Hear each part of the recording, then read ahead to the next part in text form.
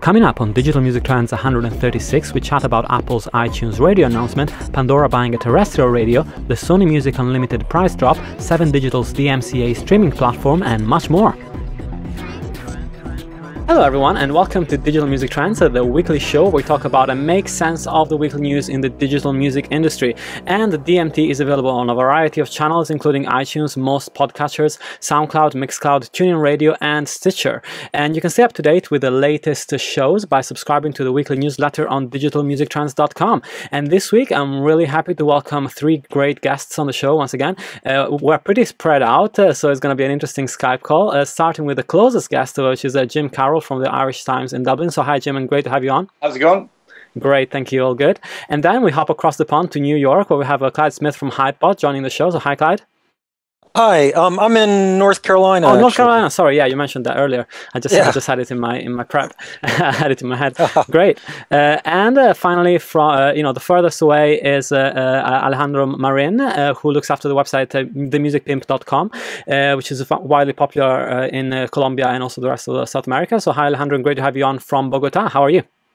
Hi, how you doing? I'm doing great. Great, awesome, great to have you. And it'll be great to hear your perspectives as well on some of the stories when it comes to the South American market as well. So great to have you on. So this week we can get started right away. And there's only one news story to rule them all, and that is the announcement of iTunes Radio. So this story started breaking about 10 days ago when it was reported by the Financial Times, I believe, that Warner Music and Warner Chappell had reached a deal with Apple, and that the company was poised to announce a WWDC. So I was actually pretty skeptical at the time because it seemed an awfully fast timeline, but closer to the date we heard of more deals being made until finally Sony ATV closed up the loop of major labels and publishers. So and announced it was, of course, but it was left to the last 10 minutes or so of the keynote, and Apple didn't seem like they made a massive deal out of it. It was part of their revamp of the iOS as part of the new layout of iTunes, and perhaps it didn't make as much of a big deal of it as we would have thought, considering that the company has had such a big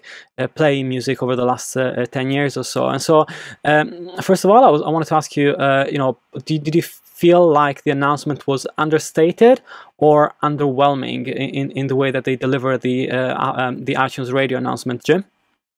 It's hard to know. I mean, it was like, I thought the keynote in general was fairly ballsy. I mean, they kind of came out and they went womp womp womp. Here you go. You think we're bitches? You think we're going to laying down? Well, this is what I got planned. I thought the new Mac Pro looked amazing. I mean, I want that on my desktop. But when it comes out, it looks incredible. Whether I'll use it for anything other than a goldfish bowl, I don't know. But I want it in my backpack.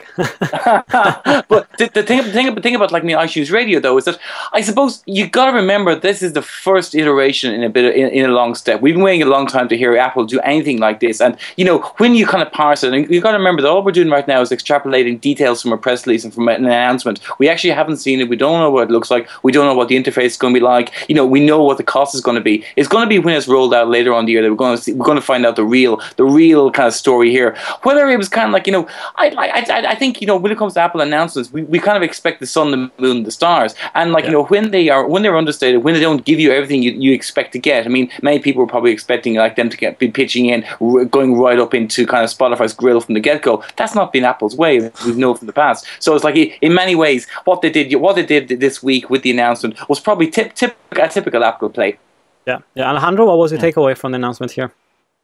Well, I didn't expect much from it, and actually, once like our colleague in Dublin says, the entire launch was pretty ballsy. But the iTunes Radio thing I found very similar to Pandora, and I think that as the iTunes CEO said a few hours after the launch, there's going to be a bloodbath. I mean, what's interesting is not what's happening right now with the rollout of the application, but what's going to continue to happen afterwards. What's going to happen? What's going to, what kinds of things and consequences will lead after this whole thing happened. The entire thing of Pandora buying a station in South Dakota I found very interesting yesterday, and I found like it's part of that bloodbath that the tuning CEO said was going to be unleashed after this whole release was happening. But in terms of radio and online radio and how this whole big mess is turning out, I didn't find it very appealing or interesting, particularly particularly because I'm not a Mac user. So, I guess we'll have to wait and see what's going to happen. Sure. Clyde, what was your takeaway from the keynote? Well, I'm thinking about what both these guys just said. Pretty interesting stuff. There were a lot. I mean, Apple had a lot to announce, and but I think maybe I see what you mean about possibly downplaying it a bit. For me personally, I guess it's not just for Mac users, right? Because isn't iTunes available for other platforms, right? So, yeah. I mean, the thing that struck me is that one day I'm going to fire up iTunes, and suddenly there'll be iTunes Radio sitting right there. Yeah, and that's kind of that's Apple's big advantage. They're on so many people's computers. They won't have to sign up for anything new. People are already kind of tied into that because iTunes is a nice product. I've been pretty happy with it. I'm able to buy stuff, put it on there. I burn my CDs that I purchased, of course, and have them all in one space. I get these mixtapes for free. I get, people are giving all this free music. That all goes into iTunes. So just adding iTunes Radio to the mix, as somebody who uses iTunes regularly, to me, that's the most powerful thing, is it's just going to be dropped right into the mix and be good to go. Yeah, and I was thinking about the difference with the Google Play, which is that you might have the Google All Access Music service on hundreds of millions of phones out there, but who is actually going to do the step of actually paying for it or subscribing to it? Whilst if you have an iOS device, you just turn that on and it's going to have that service just built in, and you won't have to do anything about it. So that's pretty powerful, I think.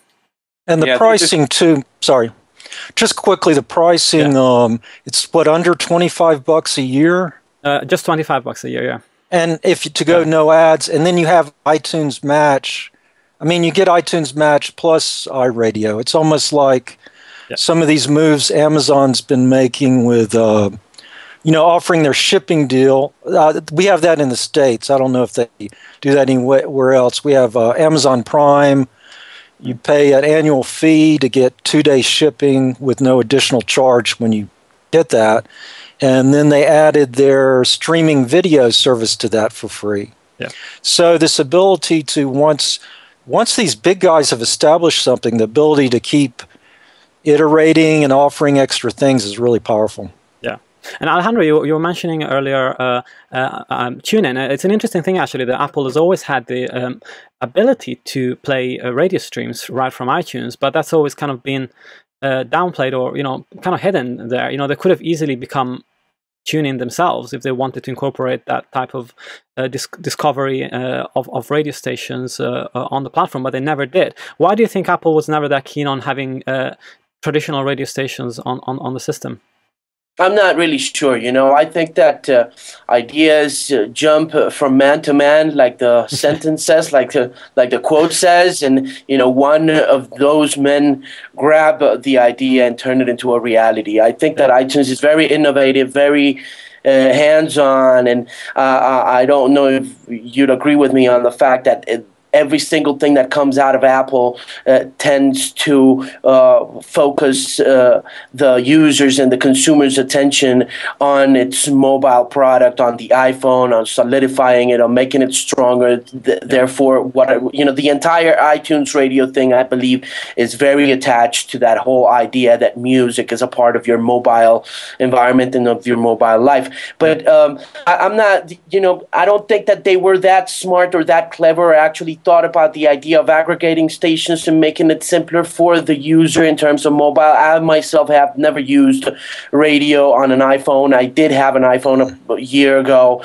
and then I switched to Android. But what I think is TuneIn just jumped in that idea, and they made it possible for people to have 75 million stations on a mobile on a mobile handset, and that's pretty much the big difference and the reason why Apple's not there. Why they haven't developed further the idea and tried to compete with TuneIn right up front, I'm not really sure. I wouldn't be able to tell you, Sure. but I do believe that the entire iTunes radio thing is just a way to lure more consumers into buying mobile handsets, more iPhones for them. I think that's going to make them really competitive and real edgy in these times of streaming. Yeah, and just to staying with you for a second, I wanted to ask you about what's happening in South America, because of course iTunes has only been around as an actual store for music for the past 12 months or so, or just less. And so I wanted to ask you, like, what's your feeling about the adoption of the service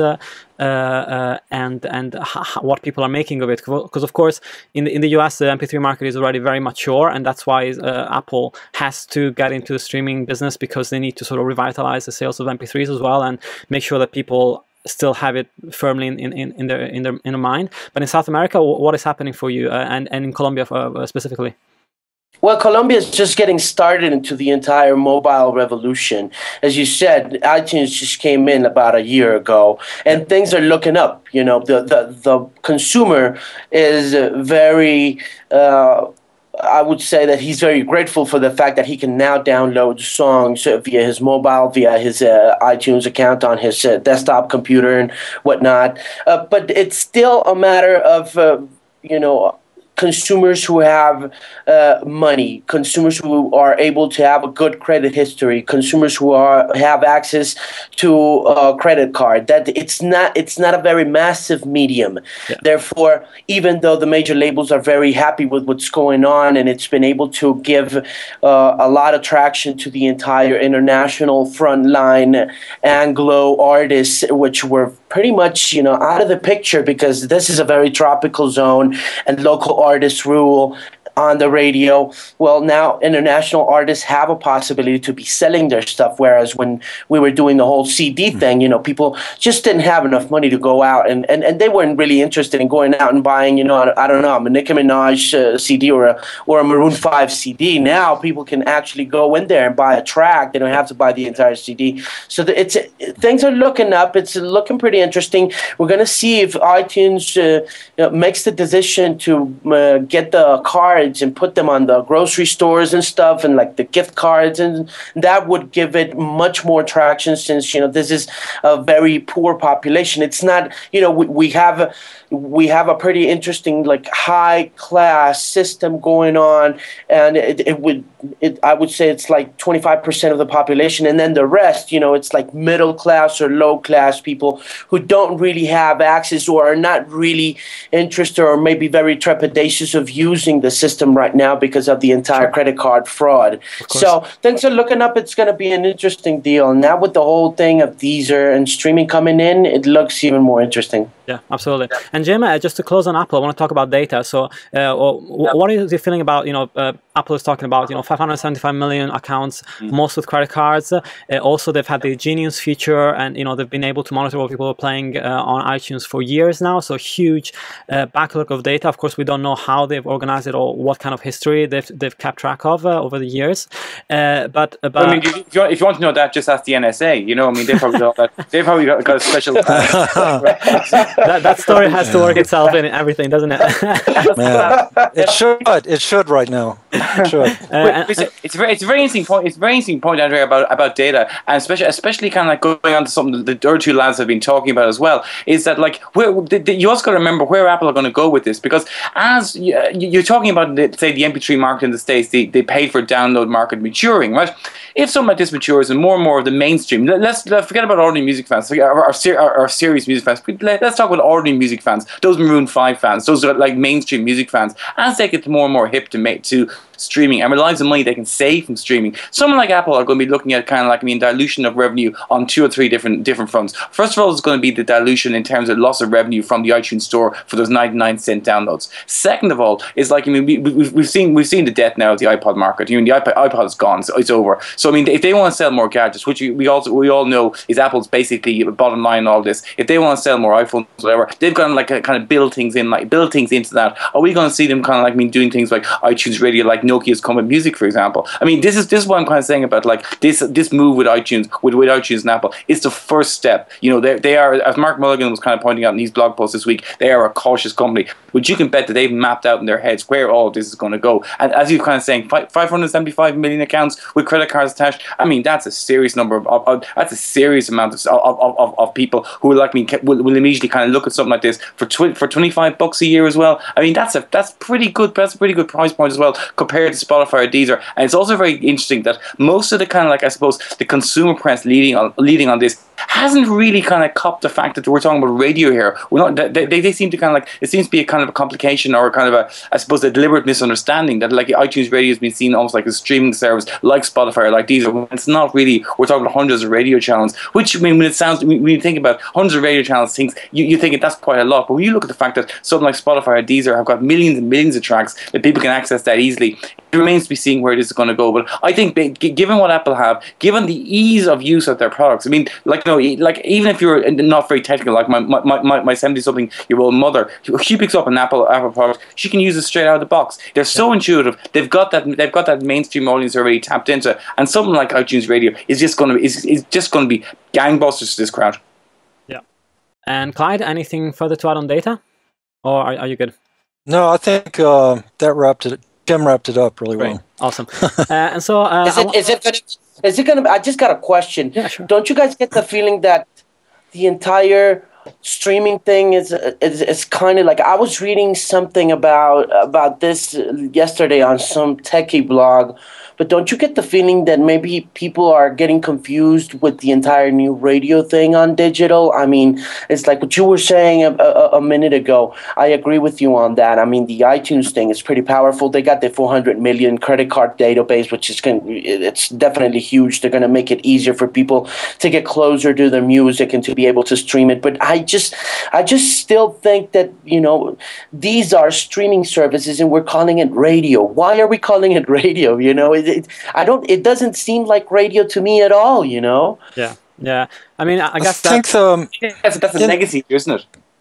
Yeah. And I mean, isn't it also like it's radio if you don't pick the tracks, and it's streaming if you can? That's right. Yeah, that's right. And isn't that kind of the big difference? So yeah, that's right. Actually, you know, that kind of ties into a story I was going to talk about later on, but I can bump it up in the lineup. And it was about 7Digital's announcement of this week, which was about announcing a DMCA compliant streaming radio platform in the US. So that's what Alejandro was talking about. The fact that it's DMCA compliant. So the fact is that to be a streaming service that does streaming radio in the US and in most territories in Europe and I think around the world, there are very specific rules as to how that happens. So you can only allow a certain amount of skips, for example. It can only be personalized to a certain degree because otherwise it becomes on demand. And so if it becomes on demand, the rates go up and you have to get a different set of rights. So what 7Digital did by creating this platform, this API that is already DMCA compliant, is they are allowing startups, for example, to go and license this API so that they can create a service that is already compliant, because it has to be in order to use the API, but they can build on top of that and create a service without having to worry about the licenses. So I think that's a really interesting proposition, and 7Digital is already working in the space with Double Twist for Magic Radio on Android, Senzari for Wawa, Turntable FM, Peaky, and Sourcetone. So I think that's a pretty interesting play that the 7Digital is doing by providing a platform where people can base themselves on and create something from. I don't know, Clyde, what's your take on 7Digital's latest move in the US? You know, I mean, my knowledge of what they're doing is pretty superficial. Yeah. It sounds really powerful. The more news that comes out, the more I would just hate to be one of these guys competing in this space, because it's like new stuff keeps happening. It's like it's hard to, I can't keep up really very well at all, and I would hate to be the guy trying to beat these other guys. Yeah, definitely difficult. Jim, do you have a take on this? I think it's a powerful thing. I think what Clyde just said goes for it, because basically, there's so much new stuff coming out every week. All of us here, we read the blogs, we're on all the different mailing lists, we're on Twitter, we're seeing these stories kind of coming bam, bam, bam, bam, bam. And it's really interesting that, the Apple story is the big, I write for a daily newspaper here in Ireland, and the Apple story is the first big one that, commissioners are kind of going, whoa, what's the story here? What's going on with this? It's all these other things are just little changes, they're little ideas, it's almost like small startups in a way, it has to reach a certain critical mass before it takes off. And something like this story, yeah, it's really, really cool, but it's kind of like, what's this got to do with the price of milk, you know what I mean? It's almost like that. Where is this leading in the greater scheme of things? And if you're talking about radio, you're talking about a really, really big business, you're talking about a business that as we all know, should the likes of kind of Clear Channel or whatever, it's been around for a long time, and it's very heavily regulated as well. So if someone like 7Digital are going to move into that space, or partner with people in that space, they need to kind of think it through, and they need to be they'll be spending money on things that they weren't spending on when they were starting out back in the UK. I think the other thing that makes me really excited about this particular service is the fact that right now it's really like a big guys play. So whether you're a startup, you need to have a massive amount of a massive injection initially to actually get started into the space, or spend a huge amount of time and worry a lot about licensing music, even just for radio, for internet radio play. Whilst with this, you can sort of encourage innovation, because you have companies that can come in, have less funding, but that have a great idea, and then they can make a deal with 7Digital to get this catalog, and they can actually get started pretty quickly, and at least test their idea, because a lot of these companies now build a whole interface and do the deals even before, of course, they launch, because they have to have the rights for the music, and then they don't even know if the idea is going to be something that flies or not. So in this case, I'm excited about the innovation possibilities that are going to happen with this particular API platform. But sure. Yeah. It would be interesting to know what the view of conventional radio is on this, because this, after all, someone like 7Digital, if you're sitting in a conventional radio station's boardroom, or a radio company's boardroom, you're kind of looking at 7Digital, you're thinking, these guys are trying to eat our lunch, you want to kind of see how it looks from their point of view as well. And there have been some innovative ideas coming from radio, but in the most places, like the record labels, they're just trying to protect their neck. Right. Look, I can tell you what's happening in the boardrooms of conventional radios, because I work for one here in Colombia.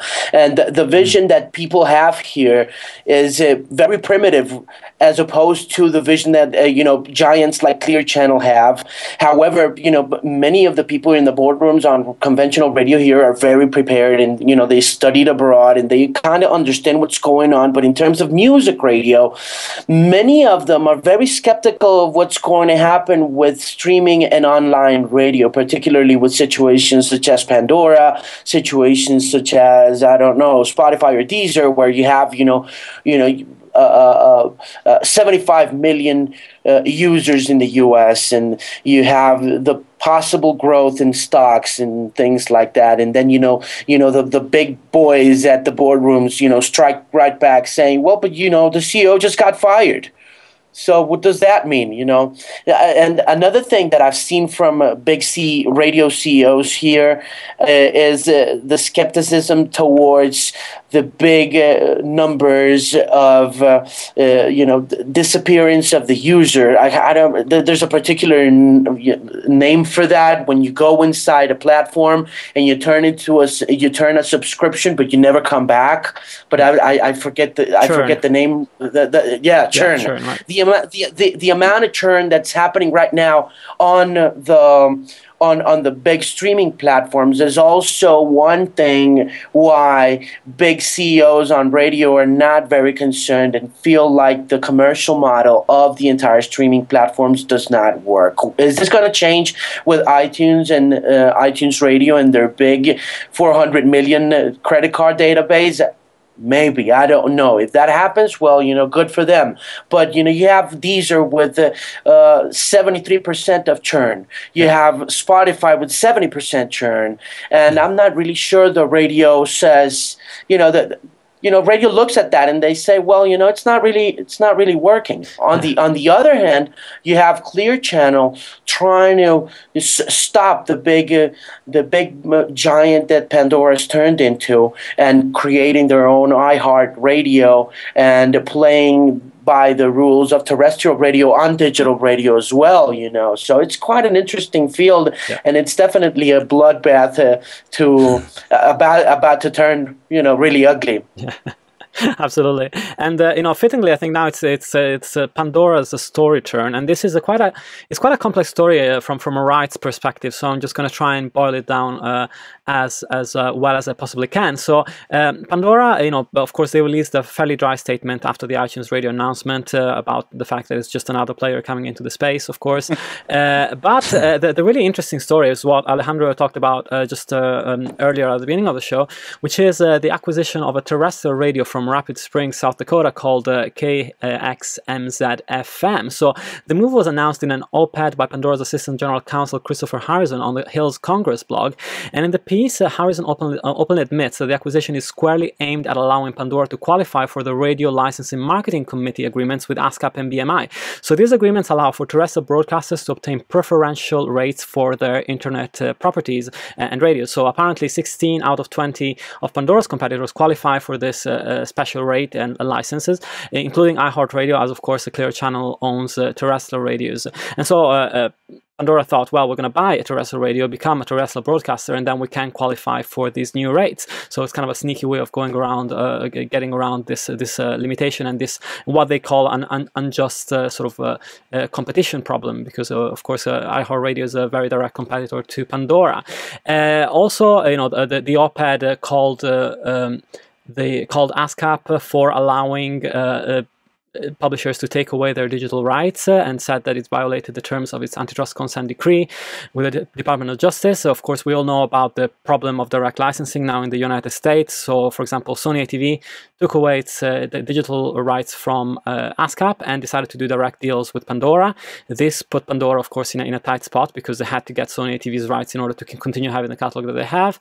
And so Sony ATV, from the reports that we had a few months ago, managed to increase their rates by 25%, which of course it doesn't make Pandora happy. So this is all fairly messy for Pandora. Of course, they have the publishers community on the one side, which is actually a small part of their, it takes up a much smaller part of the revenues than the recorded side, which is handled by Sound Exchange. So Clyde, what do you make of all this Pandora mess? That it seems like they're picking battles on all fronts. They're trying to lower the rates from Sound Exchange through Congress, and they're also picking up a fight with ASCAP on the publishers' rates. Well, man, they're keeping a lot of lawyers busy, definitely. What a mess. I'm impressed by buying the terrestrial radio station move. I always like moves like that. I don't think that's sneaky. I mean, it's, oh yeah, sure. That's a game. It legitimate. Absolutely, absolutely. I mean, it's. I thought it was really smart. If it works, I don't understand enough about the legal side of it, and to know what that will actually allow them to do. I mean, maybe they see it as sort of like when AOL bought Warner's. We all know how that worked out. This is like a small. See? Oh, he's talking about when AOL bought Time Warner, and then, okay. Yeah. But isn't this just one small station? Like one small. Yeah, this is just one small station. So essentially, it's a way for them to be able to enact this RMLC agreement, so that because they become a terrestrial broadcasters by means of this, their digital internet radio rates automatically get lowered because of that. Is it automatic?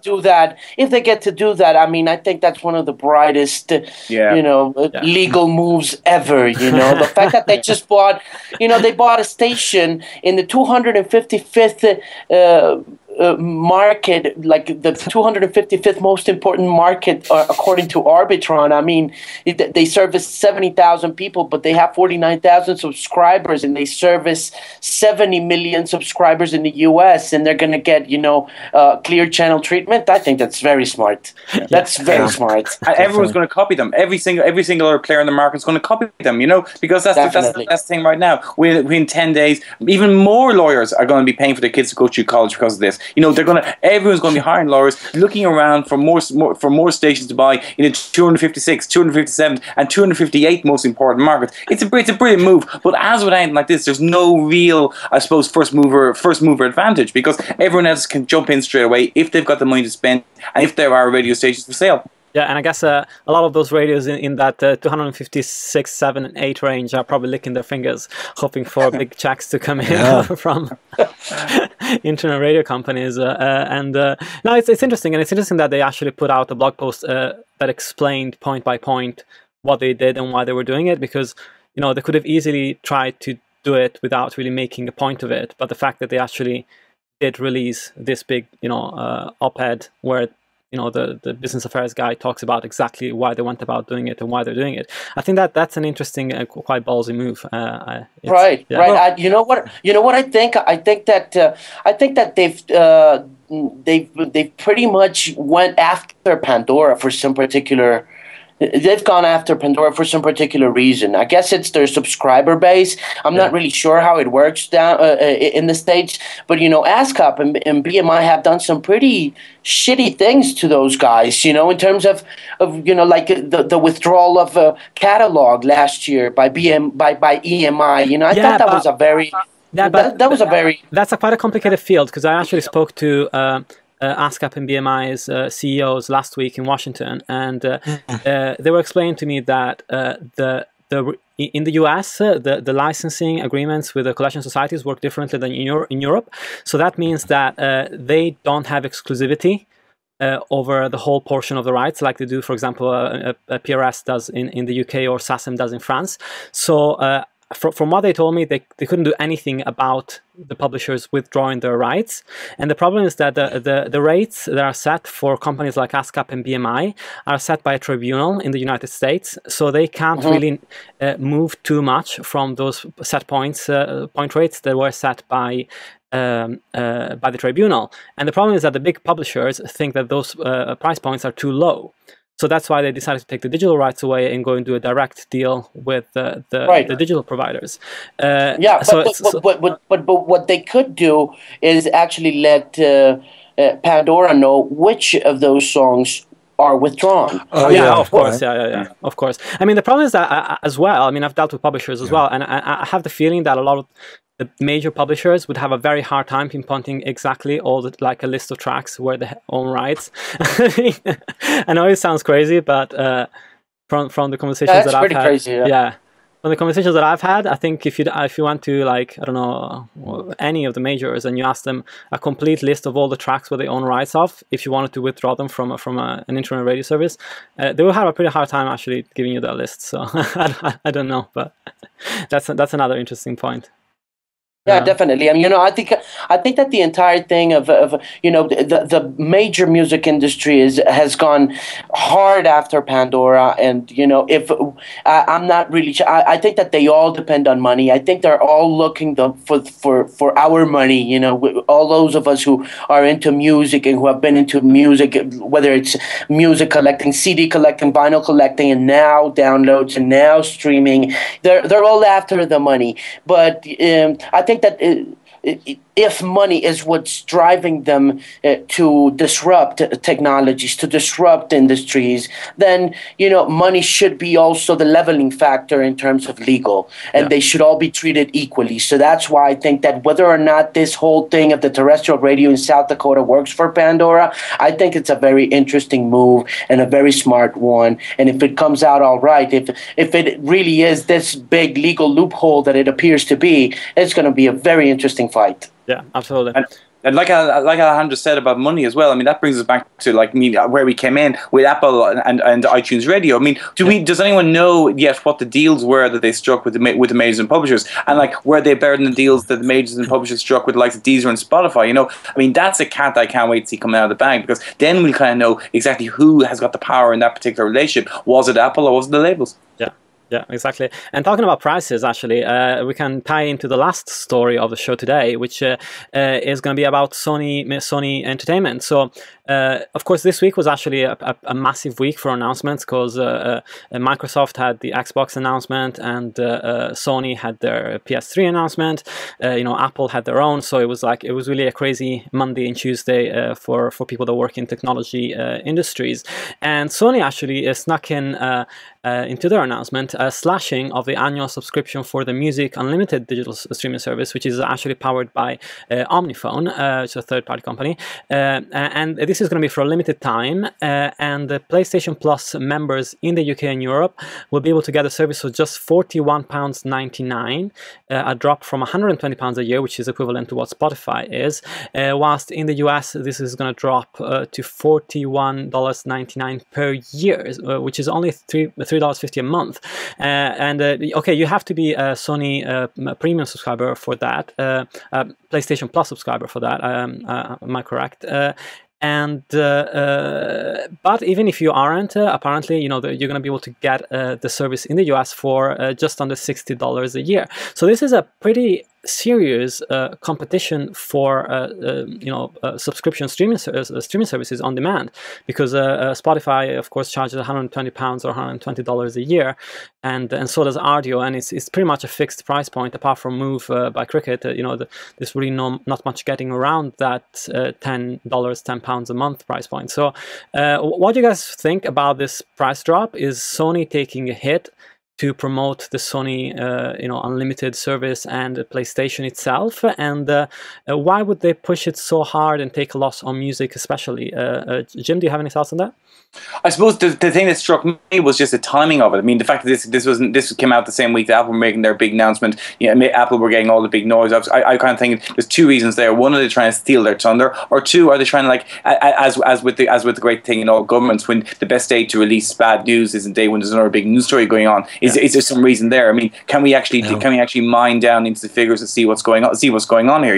I mean, like, I'll be quite honest. I mean, like, again, it goes back to something we kind of talked about earlier on, the fact that there's so many of these kind of stories going on, that like it comes down to kind of like, what does the consumer want? What is the consumer going to go for? And in most cases, we're seeing this really, really big divide between the mainstream music fan and the really dogged, determined music fan. That dogged, determined music fan, he or she, their battles are already been fought. They know what they're looking for. They're going to go out and buy vinyl, or they're going to stick with premium service and Spotify or Deezer, because that's what they're getting. The battle is done right now for the mainstream music fan, and like something like Sony's thing. This is where they're playing into. They have the PlayStation. They've got the gadgets already in people's houses. It's about selling more. It's about selling more shit with that gadget. That's really what it comes down to in my mind. And it just kind of struck me as kind of odd. I mean, if it had come out last week, they probably got a lot more play out of it. If it came out next week, you probably get a lot more play out of it. And it's just everyone's attention was taken up this week with what's going on with Apple. That you didn't really have time to kind of compute there was something else going on. I don't know. I thought it was a bit of a silly move on their behalf to pick this week of all weeks to announce something like that. Yeah. Clyde, do you have any points on the price? And do you think, being in the US, that this could attract more people into the Music Unlimited ecosystem? Wow, I don't know. I don't have a good sense of what's happening with the PlayStation and these kind of home, these consoles and these home units, and it also gets into this whole move that everybody's trying to make into the living room or the TV room, or, everybody's developing new things there. So, for instance, introducing a music service to get somebody to tie into your gadget that there is going to be part of the home environment. I mean, there might well be a reasonable tactic, or maybe even a strategy there. Yeah. So beyond that, I don't know. I think that's an interesting area. But in terms of the living room, the battle for the TV room, whatever. Yeah. Also, I was just did a quick look. I guess it's because they announced this week because of, was it E3, the big the big tech conference.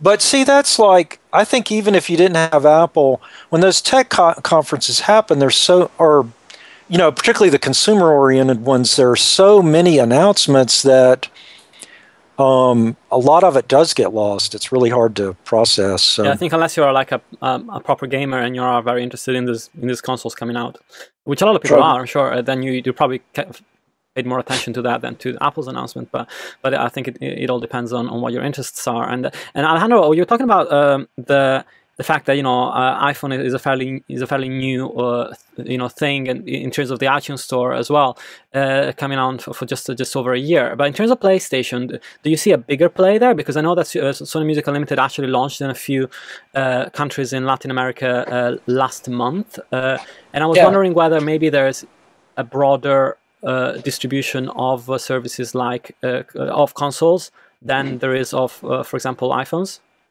Yeah, I you know what I think? Sony's been around for quite a while as a distributor. Apple's only been here as a reseller. All we got here is premium resellers, of MacBooks and things like that. And people are fans of Apple. They really have they're passionate about the product, but Sony's been around for quite a while. Ever since, transistor radios, they've been around. So, Sony's a traditional brand for Latin Americans. Yeah. So I think that their penetration possibilities are much easier for mainstream masses and for mainstream audiences than an Apple product would be. As of late, they've gotten a lot into sports. They've gotten a lot into soccer. Yeah. I believe that they were sponsors of the last World Cup in South Africa, one of the four major sponsors. They're going to be major sponsors in Brazil. There's a lot at stake for them in terms of what's going to happen with their products. They're very aggressive. They know Latin America loves them. They know Latin America recognizes them. So they know they have a shot. And they have a big gaming community when it comes to PS3 and PS4. Yeah. And I think that they got all it takes to win in this market. Xbox would be the next competitor, but it's not as big or as strong, like I said, in terms of tradition and brand goodwill. I think that they just did a consumer oriented event in one of the shopping malls here in Bogota, and it was very successful. It was very important. It was very talked about, and they are going to continue to be on the top of mind of the consumer here in Latin America. It's going to be interesting. Absolutely. That's great. Well, I think that brings us about to the end of the show, but I wanted to ask you guys, first of all, if you have anything that you wanted to plug, starting with Jim, anything your end, or otherwise just your details for Twitter or for your Irish Times presence as well. The hardest question of all, the last question, what plug? just check out the on the record blog, irishtimes.com/OTR. Okay, great, perfect, awesome. Cool. And Clyde, of course, hypebot.com. Anything else your end? The side thing I've got some kind of offline things writing I'm working on, but I'm posting regularly about music crowdfunding on Twitter, like just links out to all the news I can find specifically about music crowdfunding, not campaigns so much, but different articles and stuff. And that's at crowdfunding M, the letter M. Okay, great, awesome. So yeah, cool. Follow that. And Alejandro, anything your end? Of course, you can plug your website or anything else that you're doing. Yeah, well, I'm on the radio all the time, so you can check me out at La X Más Música, which is LAXMASMUSECA.com. That's where you'll find me. That's awesome. And I know that we have some base from Spain to Latin America, so I'm sure they'll be able to tune in, and also LA, so we'll be able to check you out from there. That's great. Well, thanks so much, guys. It was absolutely great having you on, and thanks so much for listening. Digital Music Trends is available on all sorts of formats, as I mentioned at the beginning, and there's also another show called the DMT One-to-One Show, where I chat to individual startups and companies on their digital marketing projects. Also, check out youtube.com/digitalmusictrends, where there's over 90 interviews that I did since January at various events, so individual interviews with different companies, and so that's probably a good place to start if you're looking for some more content. Thanks so much for listening. Have a great week, and until next time. And that's all for this week. I really hope you enjoyed the show. Check out digitalmusictrends.com and sign up to the weekly newsletter.